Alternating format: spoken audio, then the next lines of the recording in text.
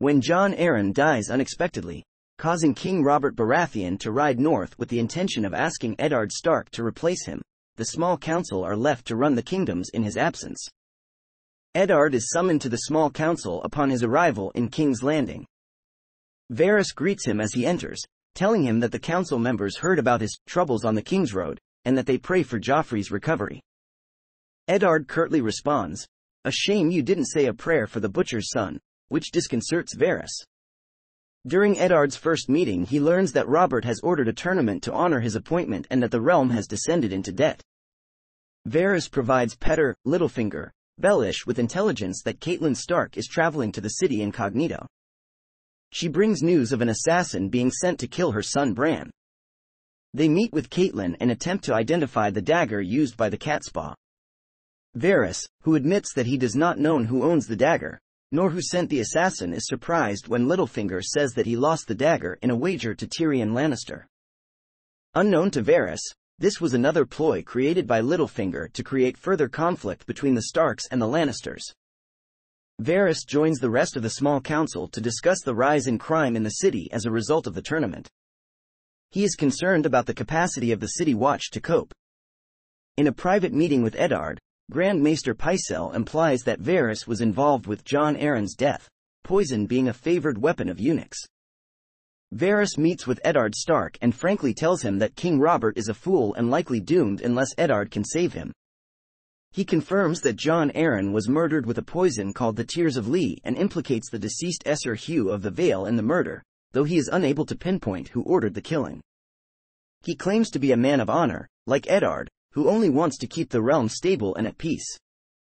In the passages under the Red Keep, Varys meets with his ally, Illyrio, the man who secretly harbored the last remaining Targaryen heirs, Viserys and Daenerys, and arranged the wedding of the latter to Khal Drogo. Varys informs Illyrio of how the new hand of the king, Eddard Stark, now has the same genealogy book that his predecessor read, and has met Robert's bastard son Gendry, the same evidence which led Jon Arryn to discover the truth about Queen Cersei's children. Illyrio suggests the possibility that the same fate may befall Lord Stark as did his predecessor, but Varys states Eddard Stark is not the same man as Arryn was. Furthermore, he assures Illyrio that the conflict between the Lannisters and the Starks will soon escalate into a civil war. Illyrio protests that a war will not serve their purpose right now, since Khal Drogo is not yet ready to send his army of Dothraki to invade Westeros for Viserys, thus reviving the Targaryen dynasty. However, Varys protests there is no way of delaying the incoming conflict, so the Dothraki must be urged to move faster, since this is no longer a game for two players. Illyrio replies that it never was. Their discussion is overheard by Arya Stark, who is with them in the tunnels under the Red Keep. Arya tries to warn her father about what she heard, but she doesn't know who the speakers were, and out of context, all she understood was that her father has found the bastard, that the wolves are fighting the lions, and something about the savage. Despite Varys's meeting with Illyrio, later at a small council meeting he seemingly supports King Robert's proposal to assassinate Daenerys Targaryen. Varys has a tense confrontation with Littlefinger. Varys reminds Littlefinger of the incriminating information he holds. Varys knows of the illegalities going on in Littlefinger's brothels and his implication of Tyrion in the attempted murder of Bran. In turn, Littlefinger reveals he knows that Varys met with Illyrio for some reason kept secret from the king and council. Varys is present when Eddard is arrested for treason after delivering Robert's proclamation naming him protector of the realm. Varys visits Eddard in the dungeons.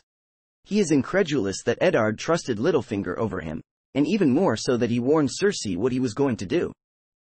Eddard says that he wanted to extend mercy to Cersei's children, whom Robert would have killed if he'd known the truth.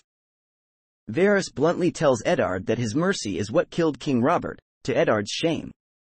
He also informs him that all of his household servants have been slaughtered, and his daughter Sansa taken prisoner, though he also informs him, truthfully, that his younger daughter Arya managed to escape the Red Keep, and not even his own spies can locate her. Varys then tells him that Catelyn also no longer holds Tyrion as her prisoner, meaning that the Starks have nothing to barter with for Eddard's life. When Eddard suggests that Varys should just kill him, Varys says, "Not today, my lord." As he departs, Eddard asks Varys who he truly serves. Varus, in a rare display of honesty, replies, "The realm, my lord. Someone must." Varus returns to Eddard in his cell and informs him that Sansa appeared before the king to plead for his life. He tells him that Robb has called up an army and is marching them south. The situations of Eddard and those he cares about are precarious, but Eddard could help everyone and calm the realm if he confesses. Varus thinks that Ned, himself, may be spared if he will acknowledge the legitimacy of King Joffrey Baratheon. Eddard refuses, saying that he cares more for his honor than for his life. Varus changes his mind by reminding him that continued defiance could endanger Sansa. Varus is present at Eddard's trial outside the Great Sept of Baelor. The onlookers are stunned when Joffrey orders Eddard's public execution despite his confession. Varys, Cersei, and the council try to intervene, but can only watch as Eddard is beheaded in front of a horrified Sansa and the jeering crowd. As Eddard's headless body is dragged away, Varys stares at the ground, clearly disgusted by the spectacle, and later runs to aid Sansa as she faints from shock. Varys is present in Joffrey's court when the king sentences the singer Marillion to be maimed for mocking the royal family. Tywin distrusts Varys, telling Tyrion to execute him, Pycelle, or Bellish on even a whiff of treason. Varys finds Littlefinger in the empty throne room once again, and teases him by asking him how he would proceed if he sat on the Iron Throne. The two rivals compare the different means, by which they both rose from humble backgrounds to become feared and powerful, expressing mutual admiration for each other's cunning.